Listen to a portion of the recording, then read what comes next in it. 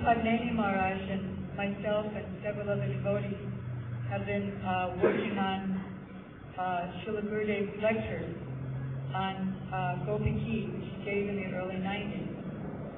So there, Srila Gurudev quotes, Gurudev quotes Srila Vishwanath Chakravarti Thakur, and this is also true for Srila Jiva Goswami, who are, by their mercy, they gave us commentaries of Gopi Ki, and Srila Gurudev is further explaining these commentaries. So there, both of these acharyas say that without the mercy of the gopis, who actually took part in the Rasa Leela, there's no question of understanding anything about any of their activities with Krishna. And that's true for any of the subject matters of Scripture. Srila Vishwanath Chakravarti Thakur, in fact, begins his commentary by first offering obeisances to Srila Sanatana Goswami, Srila Jiva Goswami, Sridhar Swami, who were the earlier commentators of Srimad Bhagavatam, Raj Panchajai, as Srila Gurudev mentioned last night, and Gopi Ki. He's offering obeisances to them because in their siddha form, in their form in Krishna Lila, they are those very gopis who partook in Rasa Lila with Krishna. So he's offering obeisances and prayers to all of our acharyas, Srila Narottam Das Thakur, Sri Sarup Damodar, Rai Ramananda, everybody, all of our previous acharyas, so that he may be able to explain Gopi Ki. And Sri Jiva Goswami also prays in the beginning of his commentary that may those maidens be merciful to me, because I'm trying to explain something that only Krishna can understand. Because the gopis are saying Gopi Ki to Krishna, and he understood what they meant. Hello. When Krishna ordered Uddhav to go to Vrindavan and give his message to the gopis, Srila Gurudev explained that Uddhav had his own idea of what the message meant. But because he wasn't given the full mercy of Krishna to understand Krishna's heartfelt feelings to the gopis, he only understood to a certain extent and in his own way. But the gopis understood something entirely different. Similarly, Srila Sukadeva Goswami reports on the gopis' words, and they're quite impenetrable. So therefore, our acharyas explain, by their mercy, the meaning. And then to understand the meanings of the acharyas, Srila Gurudev gave so many lectures and he's explaining in so many classes. And expanding, taking the compressed cotton and fluffing it out for our understanding. And still, without his mercy, although we have so many words from him and we say, yeah, I get it now. Now I understand what Srila Chakravarti Thakur is saying, because Gurudev is expanding it. What Srila Chakravarti Thakur said in one sentence, Srila Gurudev explains in 2 pages worth of discussion. So, still, even though I'm hearing the words of Gurudev and they sound, yeah, now I understand it, still, we don't have even the slightest clue of what he's saying. When I first met Gurudev in 1992, I said to him that, I'm preaching all over the world for our Srila Prabhupada, and I have intellectual understanding of what I'm saying, but I have no real experience or realization. So I thought that Gurudev was going to say, intellectual understanding is not everything, which I already was saying to him. But instead he said, intellectual understanding is no understanding. And then he said, just like if I'm reading or hearing that Radha and Krishna are walking through the forest of Vrindavan together, then what will I necessarily think? Oh, right, I used to have a boyfriend or girlfriend, and we used to walk through the forest. Right, I get it. But actually we have no idea. Somebody asked Srila Prabhupada, does it rain in Goloka Vrindavan? And Prabhupada replied, if I tell you that it rains, still you won't have any idea of the rain in Vrindavan. If I try to explain what a jackfruit is to somebody who's never tasted or seen a jackfruit, what will you understand? A jackfruit looks like a punched-in basketball. It has the texture and sort of look of an alligator, and it kind of looks like a man who hasn't shaved in a few days. And then when you open it up inside, it kind of has the consistency of something gooey, and it tastes kind of like a cross between a potato and an apple. Does that help? Now, I have realization of jackfruit, because I've seen it and I've tasted it. But because I have realization and I'm speaking to you, can you understand? No. Or let's take rasagula. Prabhupada gave the example of the jackfruit and Gurudev of the rasagula. Rasagula is about the size of a ping pong ball, and it has the consistency of a sponge.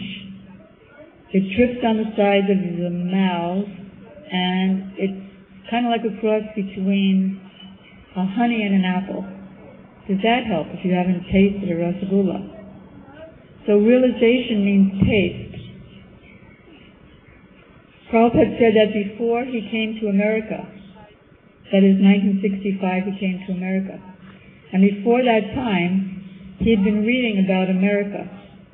In America it snows, and he was telling all of his friends, in America it snows. But then when he came to America and experienced the first winter, he came in September, and then very soon winter came, when, in New York, it gets knee deep. And then he understood, he said, in America it snows. He knew what snow was, and that's called realization. So without mercy, the experience of it, the taste of it, isn't there, and without taste, one only has an intellectual appreciation, which is no real appreciation. But we begin somewhere by hearing and having at least some intellectual understanding, and from there we pray for the real understanding. And simultaneously show Sri Guru and Vaishnavas and all of our predecessor acharyas, and back to the six Goswamis, Mahaprabhu and his associates, Radha Krishna and their associates, that we really want their mercy. We pray for it, as Srila Gurudev, and we've heard Srila Prabhupada also praying up the disciplic succession before giving any class, for that same reason, just like Srila Vishwanath Chakrabarti Thakur prays at the beginning of his commentary on Srila Jiva Goswami. And Sri Sukadeva Goswami also, I believe it's in the 4th chapter of 1st canto, when Maharaj Parikshit asked his so many questions, Sukadeva Goswami begins by giving practically a whole chapter of prayers to the Lord. And each prayer ends with, please decorate my statements. Please let me be just a mouthpiece, and let your real mercy come through me, and that way I'll also get your mercy. So here, Lord Narayan, Garbhodakshaya Vishnu, is telling Lord Brahma, Nayamanga Pravachanena Ladva. There's that other verse that Gurudev very, very often quotes, that no one can understand anything about the Lord, even if he's the greatest lecturer. In fact, way, way back in the early 90s, in one of his Kartik lectures, Gurudev said, even if the person who gives the greatest lecture could be in the worst Maya. So even if one gives great lectures, even if he's hearing lectures all the time, and even if he can give great explanations, even if he's hearing, even if he has a very, very big intelligence, Namedhaya, even if you have the greatest intelligence, that won't do it. To understand the Lord. How can we understand? Who he chooses to bestow his mercy upon, that person can understand. So here, the Lord instructed Lord Brahma, tapa, do austerities. And within his heart he received the proper guidance how to do the austerities. He performed the austerities, and then the Lord became very pleased with him. He revealed Vaikuntha to him.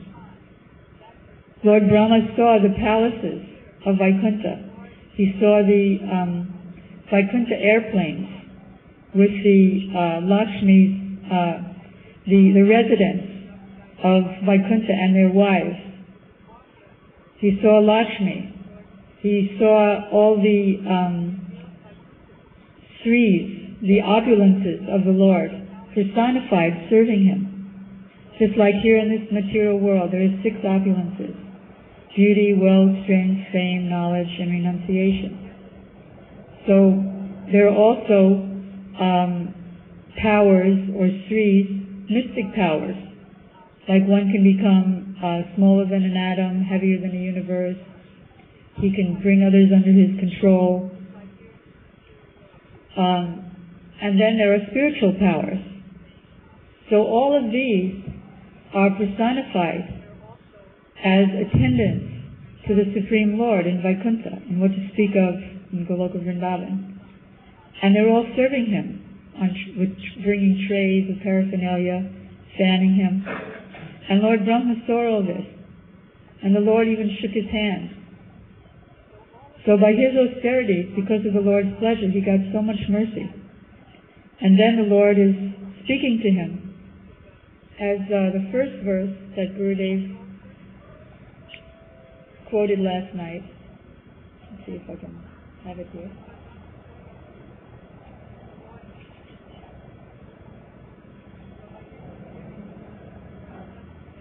He first says to Brahma, now I wish you all luck, all good luck. Good luck means Krishna's mercy. Bad luck is also Krishna's mercy, because it shows us that we need Krishna's mercy to be really lucky. And it helps us to understand I'm not as great as I thought I was, I'm not as clever as I thought I was, and I'm not as happy as I thought I would be by getting what I got. So I wish you good luck, O Brahma. You may ask from me, the giver of all benedictions, all that you may desire. This is the peace formula, as stated in the Bhagavad Gita. To understand, anyone who knows that I am the bestower of all benedictions, I am the person to whom all sacrifices should be performed. I am the Lord of all planetary systems, and I am the friend, the only friend of all living beings. Prabhupada explains that everybody is looking for someone to be his friend who can understand how nice I am. I expected that person to understand, but they didn't get it. And who can understand the volume of my sufferings. But only Krishna can understand that, and Krishna's manifestation, who includes Sri Guru. So you could ask me for anything you desire. You may know that the ultimate benediction, as the result of your penance, is to see me by realization. That's the ultimate thing you should want. You should know that I am the one who ordered you to do the penance. And we'll see in these Chaturshloki verses how it could only have been Krishna who ordered him to do the penances. And then he says, I create the cosmos by such penances. I maintain it by the same energy, and I withdraw it by the same energy. Therefore, the potential power is penance only. And Srimati Radhika, he explains here and elsewhere, Srimati Radhika, the internal potency, is the essence of the penance. So the highest penance, the best penance, is serving under his guidance and preaching his mission, that Guru who can give the highest benediction, and at the same time, the most difficult thing, it's easy to, comparatively easy, although for me it's torturous to make a painting. I can't imagine anything harder in this world. But that's so easy in comparison to the real, most hardest penance of doing bhajan, of weeping, and praying in the mood of Srila Raghunath Das Goswami, Srila Rupa Goswami. And that penance, accompanied with the service and spreading the mission, that penance, because serving and spreading the mission gives us the sukritis and shows and gets the pleasure of Guru so that we can do the bhajan. And by the bhajan, by that penance, we get the highest seeing of Krishna. As Krishna says, the result of penance is to see me by realization. The highest penance gives the highest result, which is to see Krishna in his most complete form, which is Krishna serving Srimati Radhika.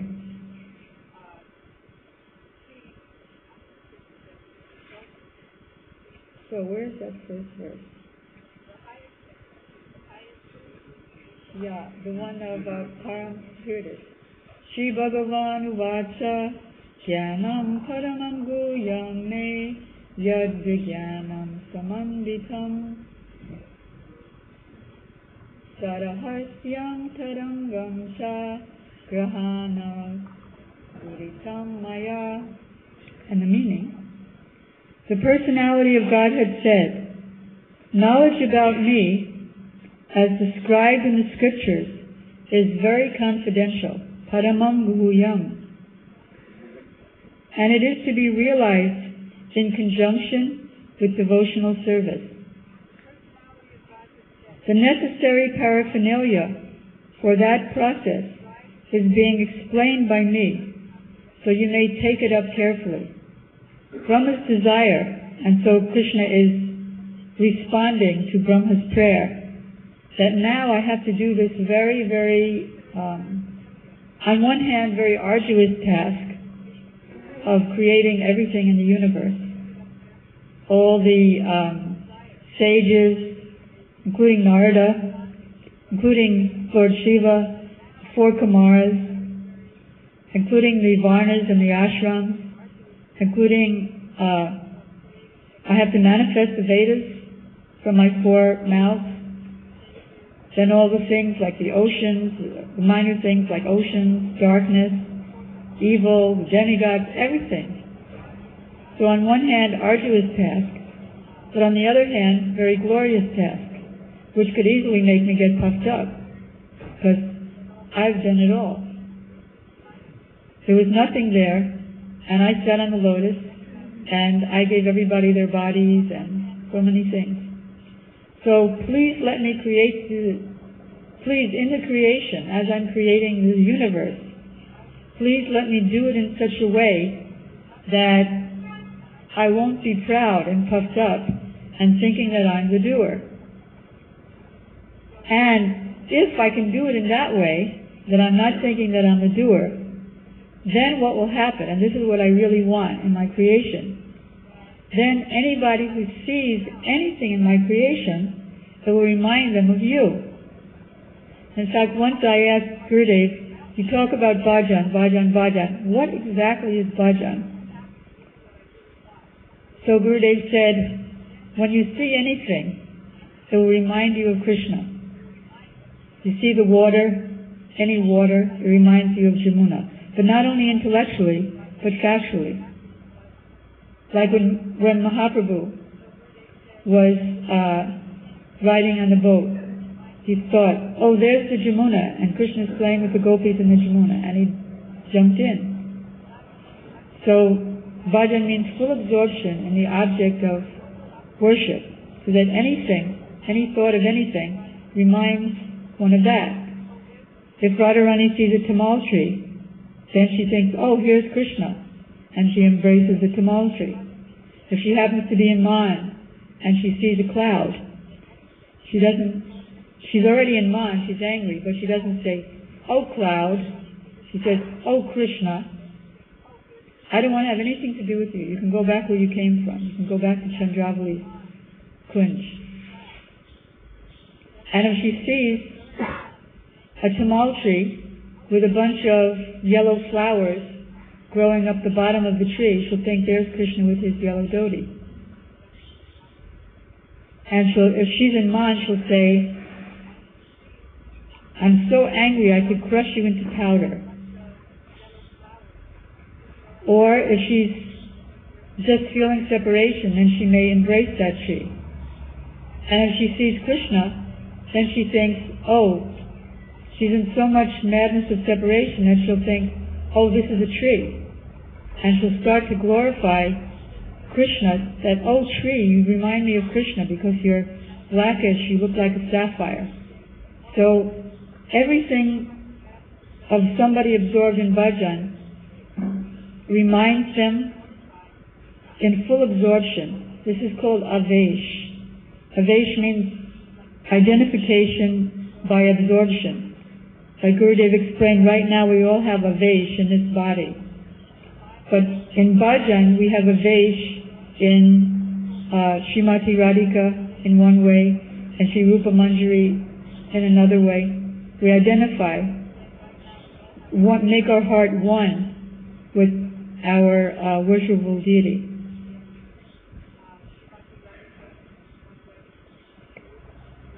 So now I'm going to tell you the process by which you can realize me. So now listen carefully. Remember Gurudev said last night, I'm going to tell you something very confidential, so listen carefully. So he begins. So he says, first of all, this verse is the next verse, but it's not yet the Chaturshloki. All of me, namely my actual eternal form, and my transcendental existence, color, qualities, and activities, let it all be awakened within you by factual realization, by my causeless mercy. So now we begin the Chaturshloki. Aham eva sameva agre nanyadyat sarasat param paschadaham yade tatscha yo vyasiyeta sosnyaham. And the meaning is, Brahma, it is I, the personality of Godhead, who is existing before the creation, when there was nothing. Just like I may do a painting, and I take a brush from the store, and I take the colors, there's red, there's yellow, there's green, and I mix it all up, and it becomes brown. But when Krishna's creating something, he doesn't have anything to work with.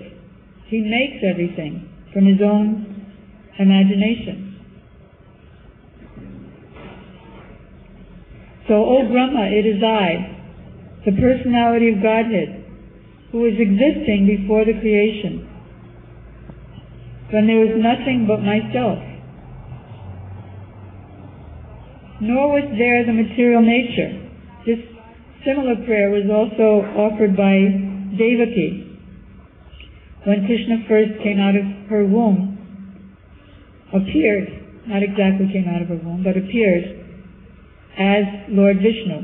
First he was Vishnu in her womb, and then he manifested out. And she said, now I understand by seeing you that only you were existing, and from you comes everything else.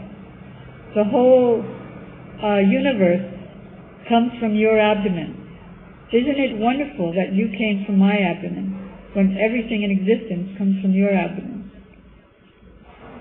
So Krishna is saying here, know that I, the personality of Godhead, existed before the creation when there was nothing but I. And this is tested at every moment. If something goes wrong, am I going to look for somebody to blame, or am I going to follow this verse? In fact, this morning, I was looking for this book, and I couldn't find it in any of our suitcases. So I went on the computer, and I pressed folio, and I pressed 2nd canto, 9th chapter, and I found the verses there, and I was looking. But I was thinking, I really want this book, the actual physical book, because I may want to read it in the class. So none of the suitcases have the book. And there's one suitcase that's locked, so I can't get in there. So Vasanti has the combination to the suitcase, and she's not here. She's probably at the temple. So I have two choices. Either I can become angry at Vasanti for leaving me without a book, or I could follow these verses and thus achieve the result. So we'll go over what these verses are. And where there's nothing about myself before the creation, nor was there the material nature, the cause of the creation. That is pradhan, material nature. We see in the 3rd canto, Srimad Bhagavatam, how Lord Vishnu, Mahavishnu, glances over the material nature. When I was doing the painting, Prabhupada said to make it like a cloudy Durga. She is the personified material nature, and make it cloudy so that it's like the pradhan, the unmanifested material nature. The Lord glances over that material nature, and then from his glance comes Sambhuling, the reflection of his glance, that is Lord Shiva, in the form of a linga. And he unites with Durga, and so all the jivas come out, and the material elements come out, the bodies come out of the living beings. So that which you see now, whatever you see in creation, we see these flags, we see the roof, we see the devotees, we see the rugs, whatever you see now in creation is also I, the personality of Godhead. And after annihilation, what remains is also I, the personality of Godhead. So it's not that we take it in an impersonal way, that everything is Krishna, so everything I do, whether it's good or bad, is all Krishna. And I can offer my obeisances to the rug because that's also Krishna. But how everything is Krishna, and how we become one with Krishna, and how we are one with Krishna, that's a great science that we learn from the mercy of our acharyas, from Krishna through our acharyas, and from the immediate acharya, our Sri Guru.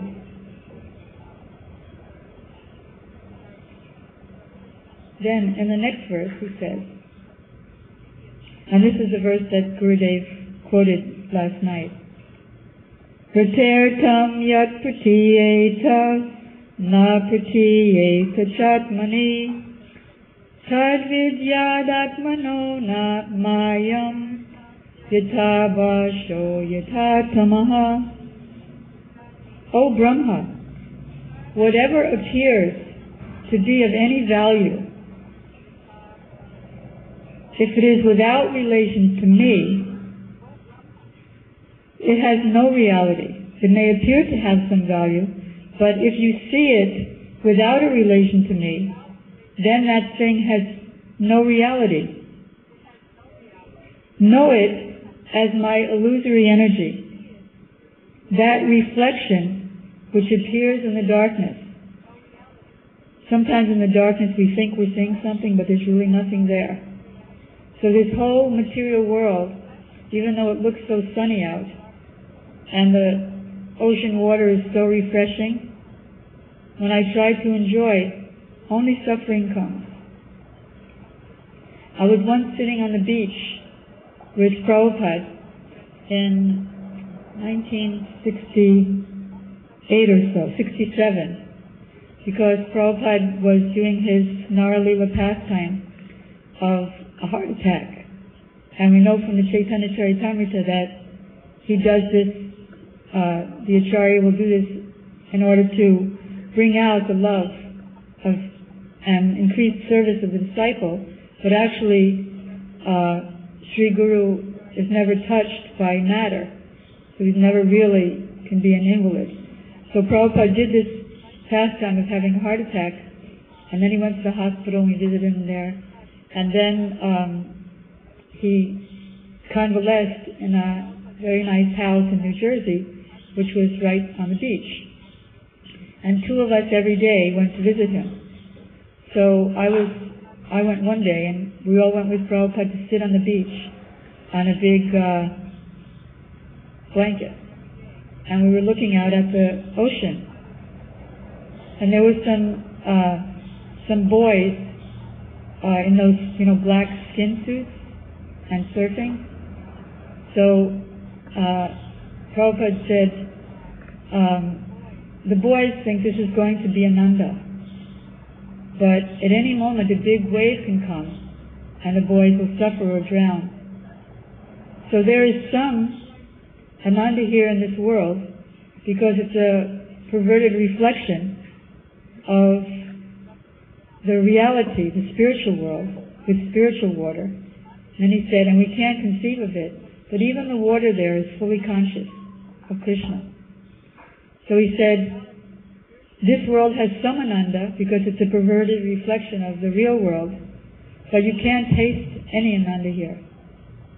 Because just like you have sweet rice, which is a very Anandamoy thing, very full of pleasure thing, but if that sweet rice was mixed with sand, we couldn't taste the pleasure of the sweet rice. So that's how this world is. So, O Brahma, whatever appears to be of any value, if it is without relation to me, it has no reality. Know it as my illusory energy, that reflection which appears to be in the darkness. And then the third of the Chaturshloki, Bhagavatam, which Gurudev said all the rest of the many, many thousands of verses of Srimad Bhagavatam came from this essence. These are the nutshell, the 4 nutshell verses, Prabhupada called them, of the Srimad Bhagavatam. Yata mahanti bhutani bhutesu chavache svanu pravishtanya pravishtani tatateshu nateshvaham. Very poetic. O Brahma, please know that the universal elements enter into the cosmos, and at the same time do not enter into it. I'll repeat that, it's quite complex. Please know that the universal elements enter into the cosmos. Universal elements means earth, water, fire, air, ether, mind, intelligence, false ego. And at the same time, they do not enter into the cosmos. For example, our body is made of earth, water, fire, air, and ether, and then the subtle body of mind, intelligence, and false ego. The ocean is also made of those things, and this building is also made of those things. So although we can't see this rug as a clump of earth, or this body as a clump of earth and water and fire, because these elements have entered into all the cosmos forms, at the same time they haven't entered into it. That is, earth still remains what it is. Water still retains its identity. So, O Brahma, please know that the universal elements enter into the cosmos, and at the same time do not enter into the cosmos. Similarly, I myself also exist within everything created, and at the same time I exist outside of everything. This is also stated in Sri Isopanishad. The Supreme Lord is far, far away. He's very near to all.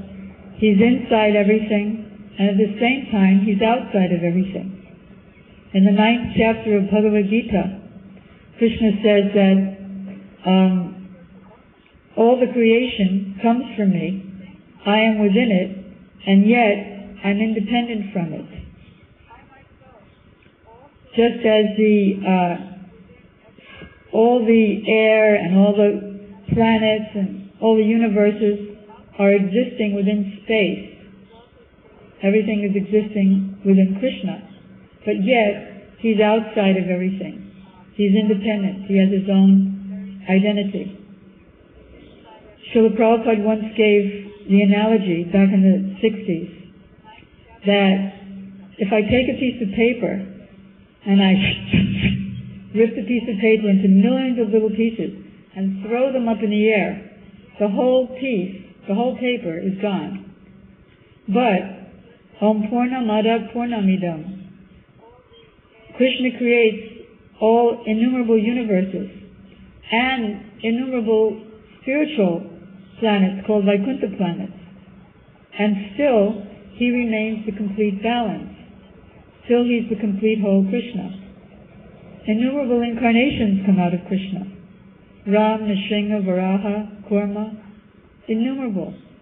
And still, even though they come out, still they're within Him.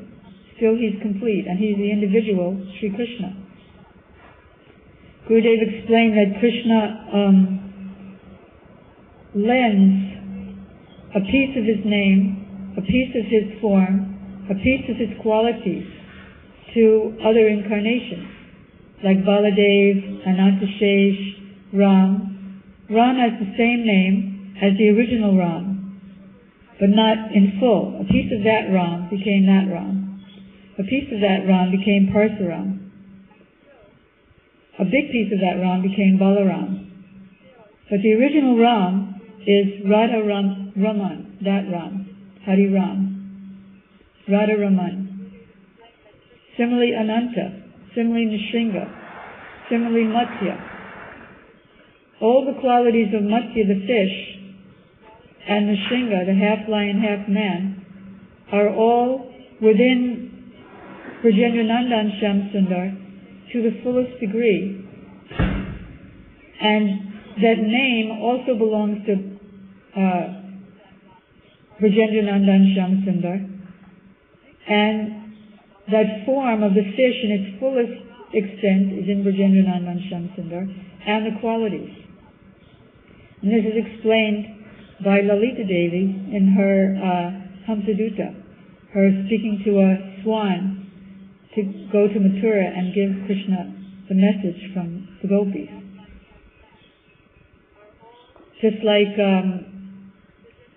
in our Mangala Charana, in our songbook, the beginning is Mangala Charana, and one of the prayers to Lord Nrsimha gave, Bhagisha Yashavarani Lakshmi Yasha Nabhakshase Yashaste Yashaste Hridaye Samvit Tam Nrsimha Aham Bhaje. He who's Saraswati, Shuddha Saraswati, sits on his tongue, and Lakshmi plays on his chest, and in his heart is love for all his devotees. That Nrsimha I worship. So, without explaining that too much, we can understand that the original Nrsimha, on whose tongue the original Shuddha Saraswati, Srimati Radhika, plays, and on whose chest the original Lakshmi plays, and who gives him all of his affection that he can have for all of his devotees, that original Vladini Shakti, Radha. That is the original Brajendranandan Shyamasundar Nrsimhadev. So Krishna is telling Brahma that please know that the universal elements enter into the cosmos and at the same time do not enter into the cosmos. Similarly, I myself also exist within everything created, and at the same time I am outside of everything. This is true of Garbhodakshaya Vishnu, and in the ultimate issue, it's true of Brajendranandan Shyamasundar. Then the final of the four Chaturshloki, 4 Shlok Bhagavatam, which is the essence of the Bhagavatam, and as Srila Gurudev said, the essence of the original 4 Vedas. I hope I can repeat this right, because last night was the first time I heard it. There was one Veda originally, and Srila Vyasadeva, in order to make it easier to understand, he divided the Vedas into 4. And those 4 Vedas are the Rig Veda, Sama Veda, Yajur Veda, and Atharva Veda. The first verse of each of those Vedas, if we take the essence of the first verse of each of those Vedas, which later on expanded into the Upanishads, the Puranas, the Mahabharata, of which Gita is the essence, and ultimately the essence of all that, the Srimad Bhagavatam. So the essence of the first verse of each of those 4 Vedas is the verses of this Chaturshloki Bhagavatam. I hope someone corrects me if I'm wrong. The Rig Veda, the first verse of the Rig Veda is the first verse of the Chaturshloki Bhagavatam. The first verse of the Sama Veda is the second. The first verse of the Yajur Veda is the third, and the first verse of the Atharva Veda is the fourth. But somebody can... Third, and Yajur Veda is the fourth. Thank you. Maybe I heard wrong. I understood it that the essence of each of those Vedas, not necessarily the first verse of each one, but the essence of the Rig Veda was one of those books.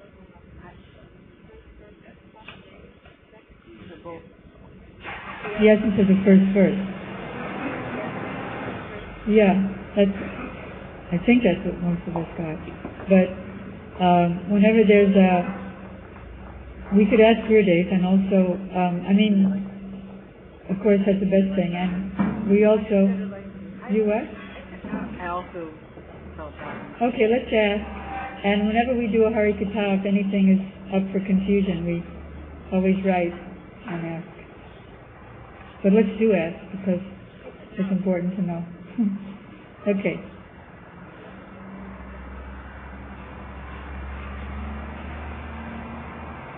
But it would be the essence anyway. Okay, then the fourth of the Chaturshloki verses. Etavadeva jigyasyam tattva jigyasyanatmana anvaya vyatirekyabhyam Yat sarvatra sarvada. A person who is searching after the supreme absolute truth, the personality of Godhead, must certainly search for it up to this colon. It doesn't say colon, but up to this. How far? Oh, by the way, how far does this class go? To what time? Okay. It's 1:45? Okay. So a person who is searching after the supreme absolute truth, the personality of Godhead, must certainly search for it up to this. How far? In all circumstances, in all space and time, and both directly and indirectly. This is very interesting, this anvaya vyatirekyabhyam, direct and indirect. Srila Bhaktivedanta Thakur discusses this verse in relation to the process of advancing in Krishna consciousness. That is, there's direct and indirect process of bhakti in terms of doing all activities, this is direct, doing all activities that are favorable for the advancement of bhakti, and the indirect means, in this connection, giving up everything that's unfavorable for bhakti. Don't go to a movie. That's an endeavor in itself. That's an activity to not go. Don't watch TV. Don't smoke. Don't eat anything that's not offered to Krishna. In fact, even when you're taking prasadam, don't eat prasadam. Don't think I'm eating prasadam, but rather I'm honoring prasadam or serving prasadam. Even if I haven't realized that what is prasadam? Prasadam is actually the utter amrita of Krishna, the nectar from the lotus mouth of Krishna. The same nectar, the same mouth that speaks Bhagavad Gita, the same mouth that speaks to the gopis, the same mouth that plays the flute, the same mouth that kisses the gopis, is the same mouth, the nectar from which is the Mahaprasadam.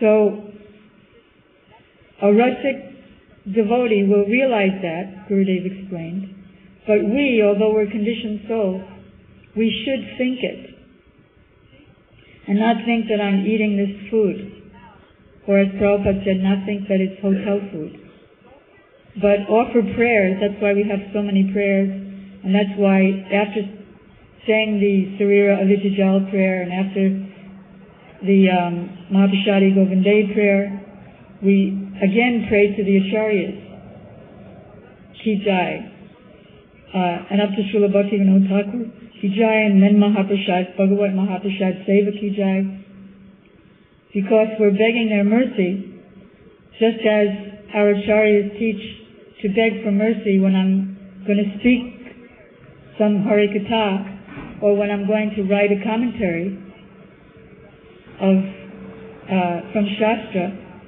begging mercy simply for taking prasadam. We also pray so many prayers that we can appreciate the prasadam as it is. What was that new thing about Mahaprasadam, Santi? Remember? Oh yes. When Gurudev was giving this class about Mahaprasadam being the utter amrita, or the nectar from Krishna's mouth, Then he offered the devotees prasadam. And then after the prasadam, after they took prasadam, then Gurudev again was going to speak from the Acharya's commentaries. So he said, we wash our hands after taking prasadam before we touch the Srimad Bhagavatam. Why? Because Srimad Bhagavatam is Bhagavat Sarup. It's actually the form and personality of Krishna himself. Then he said, in fact, Srimad Bhagavatam is Rasaraj Mahabhav. It's the combined form of Brajendranandan Shyam Sundar in his loving relationship with Mahabhav Swarupini Srimati Radhika. Said, so therefore, we wash our hands after taking prasadam, after honoring prasadam, before we touch the Bhagavatam. But actually, do we really have to do that? No. In the ultimate issue, no. Because Mahaprasadam is also the utter Amrita of Krishna. We should, because we're in Vaidhi Bhakti. But Gurudev explained on another occasion that if Sri Sukadeva Goswami will get Mahaprasadam, he will take it and go, oh, Mahaprasadam. Cover his body with it, because he wants to cover his body with Krishna. That's why when Nityananda Prabhu threw the right Mahaprasadam and it landed on the leg of Advaita Acharya, he jumped up and danced in ecstasy because he was touched by Krishna himself. So, in all places, in all times, in all circumstances, trying to see that what? That I was there before the creation. Whatever you see now is only me. And after creation, there'll only be me. Then next, whatever you see, and you think that it has some value, if it doesn't have any relationship to me, then you should know that it's my illusory energy. In other words, you're in Maya. And know it to be just like a shadow, reflection in the darkness. And then, what's the third one? I forgot. It's the third. Huh? Oh, thank you. Just as the material elements enter into the cosmos, but at the same time do not enter into it, similarly I enter into all of material existence, but at the same time I don't. I remain independent. So now that we have the first three, now what do I do about it? That fourth sloka tells us. A person who is searching after the supreme absolute truth should certainly search for it up to this. Up to what? In all circumstances, in all space, and in all time, both directly and indirectly. In another verse of the Bhagavatam, it's stated that because Krishna is always and everywhere, he's eternal and he's everywhere, one should glorify him eternally and everywhere, at all times, places, and circumstances. And then, after this extremely long purport of Srila Prabhupada, he gives such long purports of these verses. Then Krishna concludes, O Brahma, just follow this conclusion by fixed concentration of mind, or as Krishna says in Gita, from whatever and wherever the mind may wander due to its flickering and unsteady nature, one can certainly withdraw it and bring it back under the control of the self. So, just follow this conclusion by fixed concentration of mind. And then if you do that, because Brahma's original prayer, when Krishna said, what do you want? Any benediction? Brahma said, the benediction I would like is that when I'm doing this very arduous and at the same time glorifiable task of creating this universe, please don't let me have the false ego that I'm doing it. And then if I don't have the false ego, then anybody who's in the creation, whatever he sees, he'll be able to see you there. I'm the taste of water. I'm the ability in man. the sun and the moon are nothing but the eyes of the Lord's universal form. So then Krishna is concluding to follow this conclusion by fixed concentration. And if you do that, then no pride will disturb you, neither in the partial nor the final destruction. That is, after Brahma's day, there's a partial destruction. It's pretty big destruction, because there's 36,000 years of fire, and then 36,000 years of flood. And Prabhupada writes in the purport there, in the third canto, that we've been through this so many times, but still we forget it and we think that I'm the enjoyer, I'm the center of the universe, I've just done this great thing, I've just said this great sentence. Not only have I said this great sentence, but I've said it in the sweetest way imaginable. And then we're nowhere. So we do nothing, we think that we're great. And Brahma had to do a great thing, and he's praying to be free from pride. Gurudev said, if you suppose I give a good class, and then everybody comes to me and says, wow, you gave such a great class, here's $100 donation. And I think, yeah, that was a pretty good class, how can I use that $100? But rather, as soon as I think that, I have nothing. I'm lost, I'm in the material world. So how should I think? If there was anything good about the class, it's my Gurudev who gave the class. I can think it intellectually, but Gurudev thinks it factually about his Gurudev.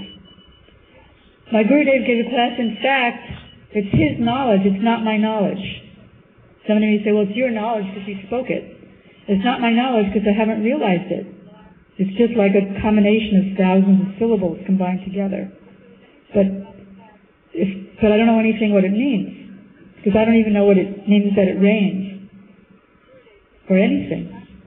Or that Radha and Krishna are walking hand in hand, or that we were in the Tatastha Shakti, and then at some point before time, I decided to leave Krishna and come to this material world, and it was just like, you can compare it with mustard seeds falling on the edge of a knife, and some mustard seeds fall this way and some mustard seeds fall that way.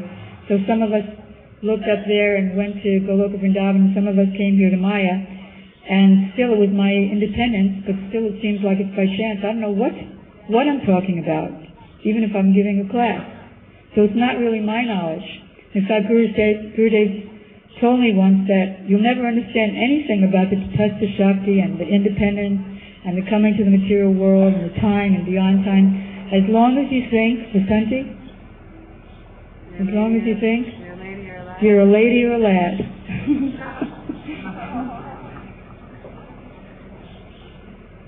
So I should think, the money belongs to my Gurudev, it's my Gurudev's knowledge, so I turn everything over to him and then I can advance.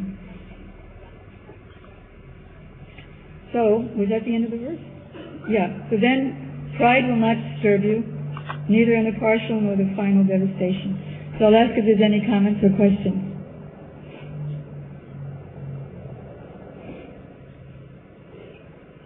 And these verses, which are in the second canto, 9th chapter, in the 30s, is also quoted in the first of Adi Lila. I think it's the first or second chapter. These verses are also quoted by Srila Krishna Kaviraj Goswami and explained further. Are there any comments or questions?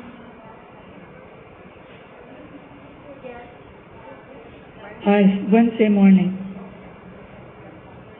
But I also want to give a talk sometime, if Raghunath Prabhu would kindly arrange it, on a somebody else's class time, when it's not a class time.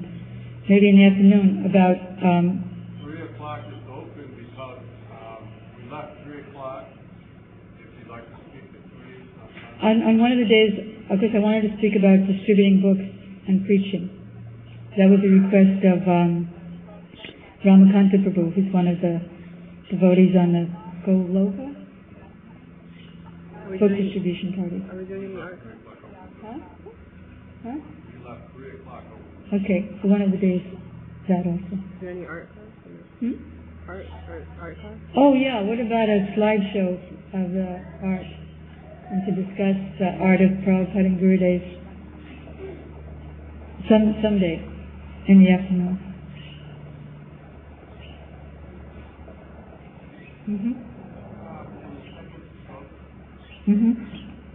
Whatever appears to be as any kind of dark place is no reality. But you just said in the first book that everything has a meaning. How do we Therefore, we're in Maya. Therefore, it's a result of the influence of the illusory energy. But if we're in Maya, how can we know that we're in Maya? By the mercy of Guru. When we get mercy, then I can know what is Krishna and what is Maya. Gurudev said there's only two things you have to know. Prabhupada said there's only two things you have to know. What is Krishna and what is Maya? And he said if Krishna is so nice that if you surrender to him, you'll also know what is Maya. And you know that verse that when you're eating, you don't have to get a certificate that now I'm full, but you know it. So when we're Krishna conscious, then we become detached, we become satisfied and happy, nourished in bhakti, and get realization of Krishna. But when we're in Maya, it's very difficult to know anything.